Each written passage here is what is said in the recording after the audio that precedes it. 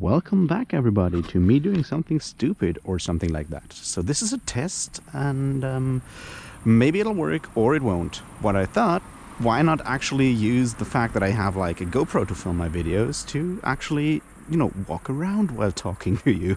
So you don't have to see my ugly face and see beautiful nature instead, which, has its advantages as well. I also want to just find out if I can actually ramble while walking and don't do something stupid or concentrate on one or the other.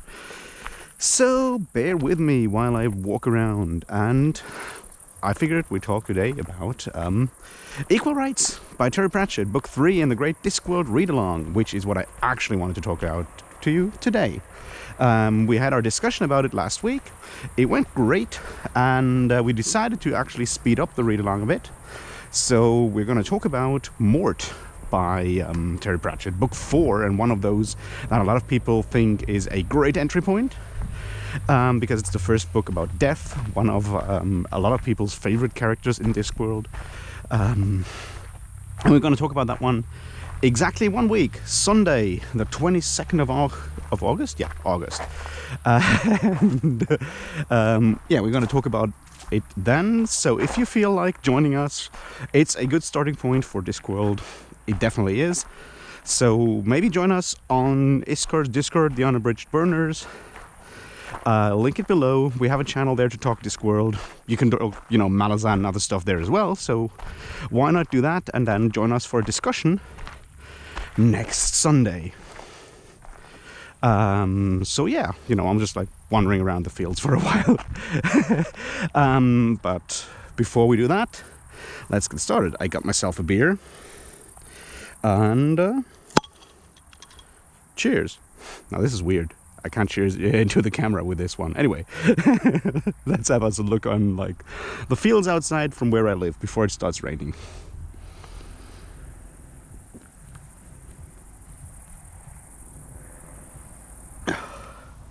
So yeah, if you look down there, that's the city of Marburg, with a castle and everything, but it's probably too foggy to see to see a lot. Anyway, so Equal Rites is the third book, and it's still one of the weird ones, I would say. It's also the first one that introduces the witches, which is one of the main aspects of Discworld, the idea of witchcraft versus wizardry, and it does that in a very typical Pratchett way by having a girl become a wizard. But the main thing there is, it's the first one that actually has a full-on plot, and it's one novel, not like episodes like we've seen with the first two books. So there's that. And we see that Pratchett can actually deliver a good narrative that is an ongoing, plot. It also, introduces some new characters that we haven't seen before and that will become mainstays. One of them is Granny Weatherwax, the witch. So we'll see how she develops over time. The plot itself is rather simple, but it also shows one of the main concerns of Terry Pratchett from early on, and that being something like gender equality, gender roles, that kind of thing. Now, the background obviously is that wizards are men, and he starts with that whole eighth son of an eighth son of an eighth son being a sorcerer or having magical power. At least an eighth son of an eighth son already has power. So he does that, and unfortunately it's an eighth daughter of an eighth son, so she inherits that power and she inherits a staff, and then she has to go to wizard school, which Unseen University looks way more like Hogwarts and other stuff in this book than it does later on, when we have it more looking like a university. But this is still unformed, metamorphing Discworld, where more or less everything is possible. We meet people that we never meet again, or meet 30 books later.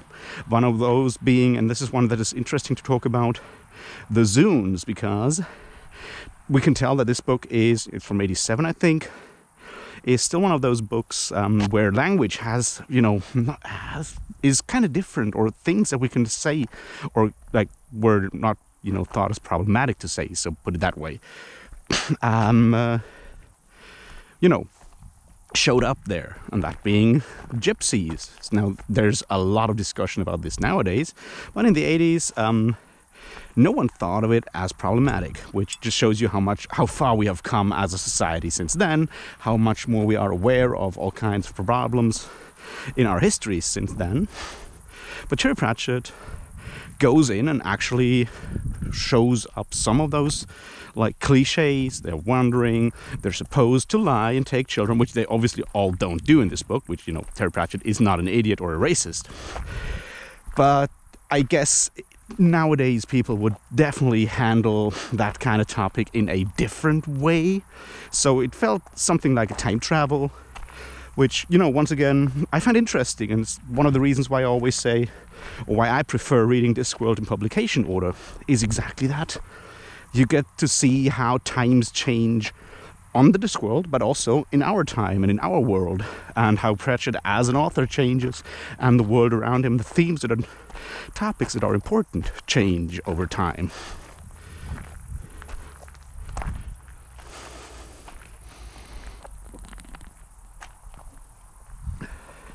So yeah, the Zunes, or the gypsies, are one of the big things there.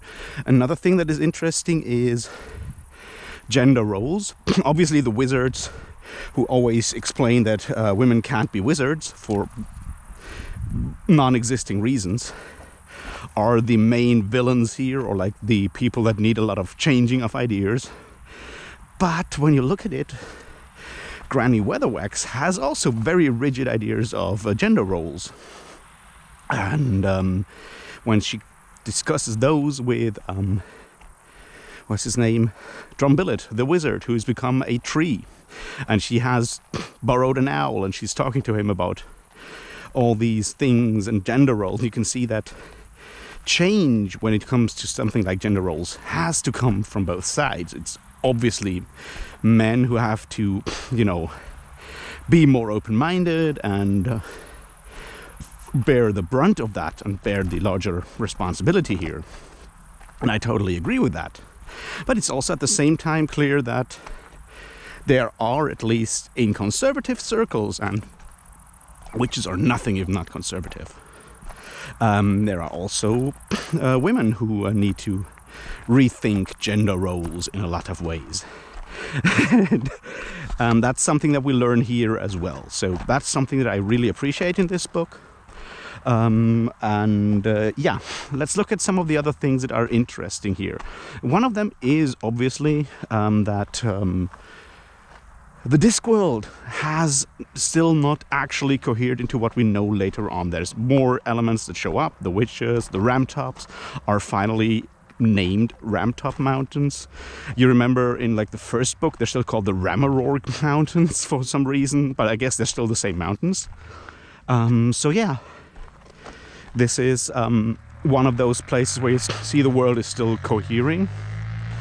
Another thing is that events that happen in this novel never show up again, or don't show up until like the late part of the series. So the book obviously ends with Escarina Smith becoming the first female wizard and studying at Unseen University.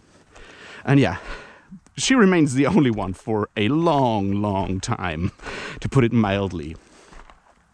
So it's definitely not a book that advanced overall Discworld, the overall Discworld timeline in a lot of ways, or the canon in a lot of ways. It kind of got, I don't want to say retconned, because I think mostly Terry Pratchett just forgot that he wrote that book, or forgot some of the elements later on, which, can happen if you write like over 30, like almost 40 books. So, I get that.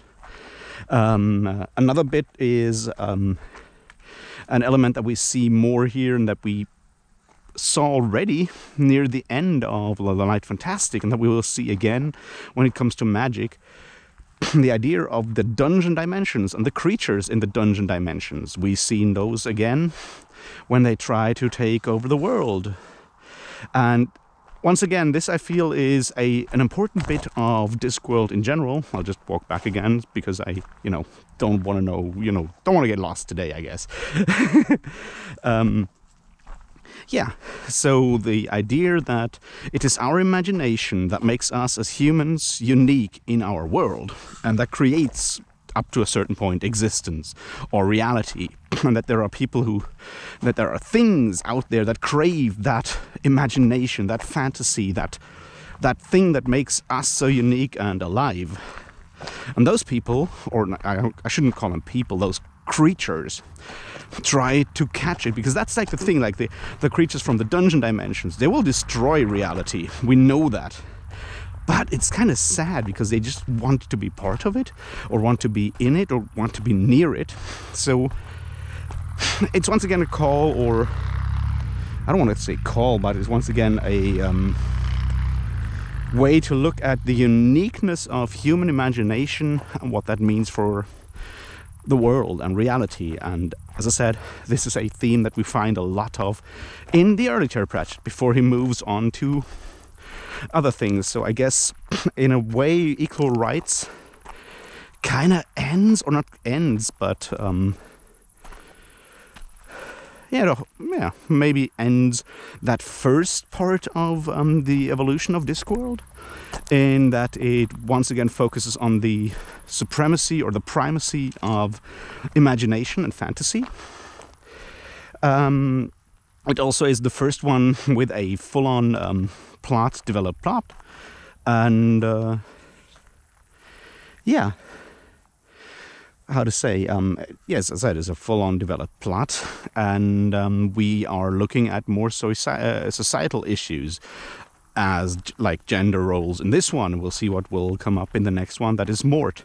So it kind of shows a first drift from sheer, parody of fantasy literature towards taking on real-world issues in a fantasy guise. So maybe it's because Terry Pratchett has gained more confidence in his creation of the Discworld, or just like his ideas or like his interests have shifted at that point.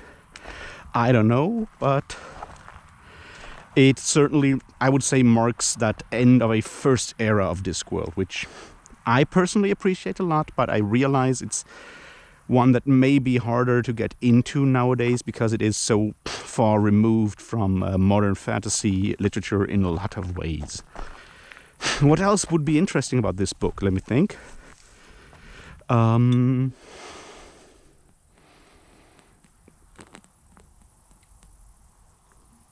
Well, there are certainly even more like really good one-liners. So the humor game has also kind of shifted. I mean, we still have a lot like the typical thing that Terry Pratchett does, that I think is kind of influenced by Douglas Adams at that point, that being using comparisons to explain things that very much break any kind of immersion into Discworld that you might have by referencing real-world elements. There's like this time round the one thing where he's like with an effect that would make Steven Spielberg's copyright lawyer prick up his ears or something like that. So it's like he explains things in ways that are very much not typical fantasy explanations for images and whatnot. So there's that.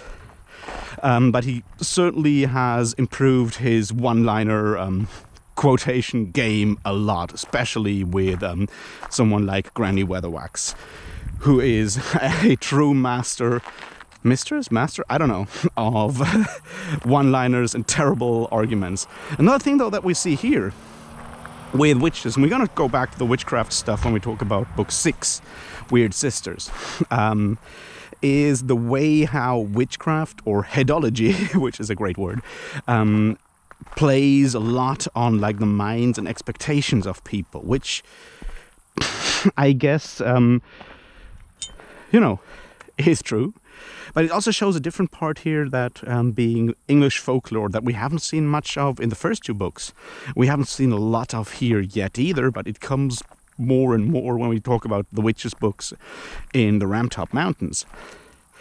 It deals with that really odd thing that is English folklore, which is, for whatever reason, very different from any other kind of folklore. I mean, generally, like folk tales, folk rites and whatnot are unique in wherever you go. It just seems in a lot of ways that the English folk traditions have, through stuff like folk horror, like The Wicker Man and what have you, have made their way into pop culture in a way that most other folk traditions in the world have not. And Pratchett, you know, takes those and manages to poke fun at them and also, you know, preserve them in a way or honor them in a way. So that's something that we'll see more of in the future. So as we are close, you know, slowly getting closer to where I actually live, I'm gonna end this in a couple of seconds, and I hope it actually worked. I'm not sure if I can do this all the time, because it kind of takes away mind power to actually walk, which just shows you how stupid I am, I guess. But let me know if you enjoyed this, and comment, like, subscribe and whatnot, and I'll talk to you tomorrow about Dance's Lament, because we're actually going back into Malazan and I can't wait for that. So yeah, have a great Sunday and I'll talk to you tomorrow. Cheers.